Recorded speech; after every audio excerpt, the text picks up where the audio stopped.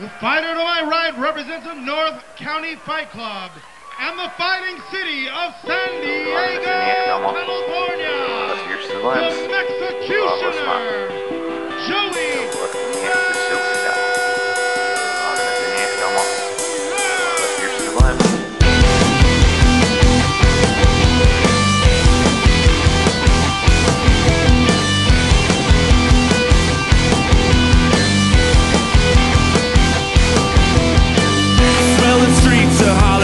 There beneath my skin.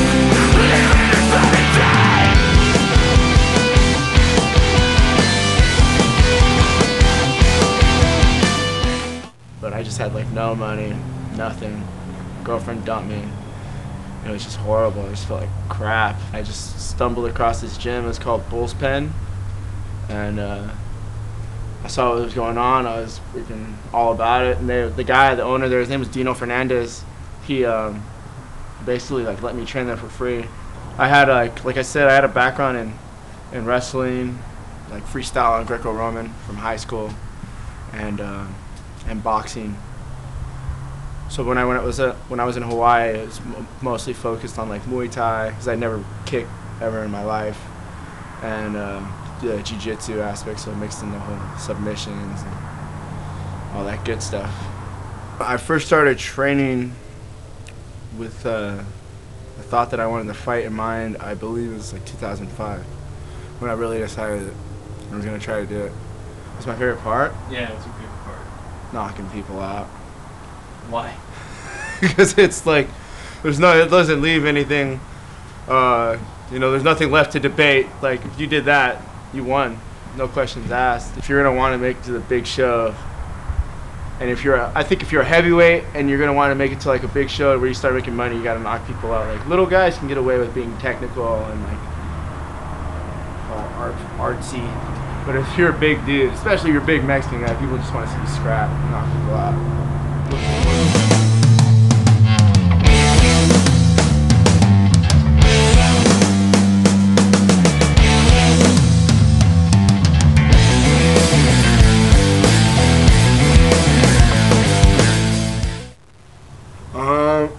My mom at first was like she didn't really know what was going on. She did see me compete before, like in wrestling. So like when I told her that I was gonna go fight my first fight, she was like, is it like wrestling? And I was like, no, it's a little different.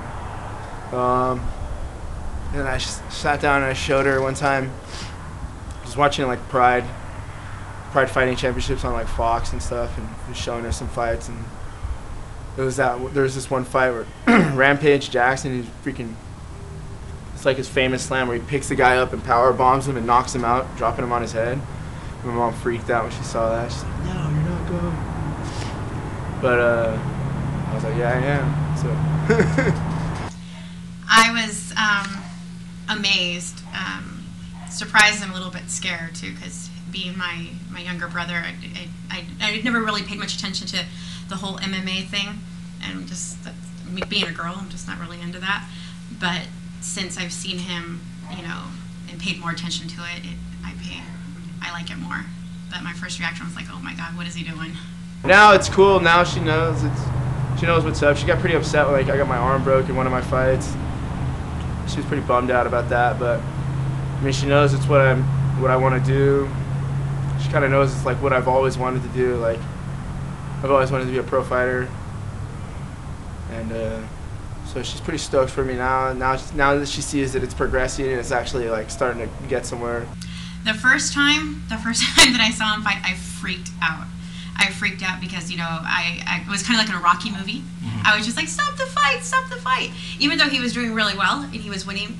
But it's just that fear of, oh my God, what can happen? But now, I go and I watch. I really, really like being there supporting him. I get all into it, shout out his name, carry the banner. All my friends tell me that go see it. They said it's pretty nerve-wracking knowing that, I'm going to go fight. It's not like going to a ping pong game. Yeah. Someone's going to try to break my face.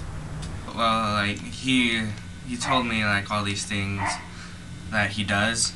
Like, he grew up, like, without a dad and all that. But like sometimes, like I have a dad, like I think of him as my dad too.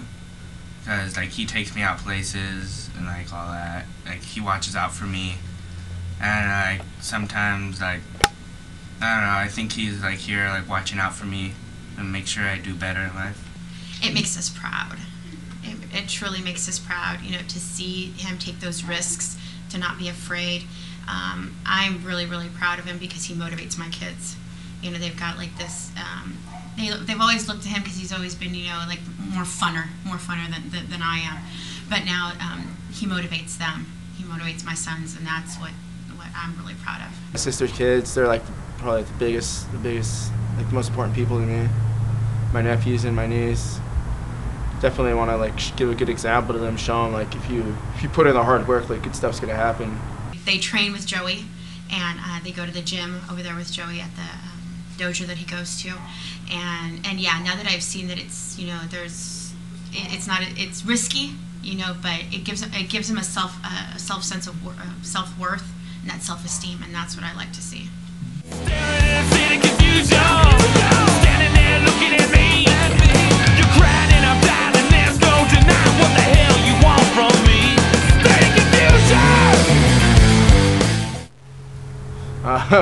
My boy Eddie Sanchez, who also has a silly nickname. He's the Manic Hispanic. Mexicutioner, man. Yeah, I gave that to him. You know, both are being Hispanic, he'd be Mexican as well. I don't want to be any disrespect to anybody else's culture or any other race or anything like that, but people always be like, "Are you Samoan?" Because I'm so big. Or, "Are you Samoan? Or are you Filipino?" Like, no, man, I'm freaking Mexican. Like, we got big guys too. You know, and he just, you don't want to step in the cage with this dude, you know. You know, you're coming for a fight. He won't stop till you know, he's out or you're out. So he just executes people, and him being Mexican, put them together. Mexicutioner. I think Mexicutioner is a cool little nickname. Matches, you know, it represents la raza and kind of like a superhero.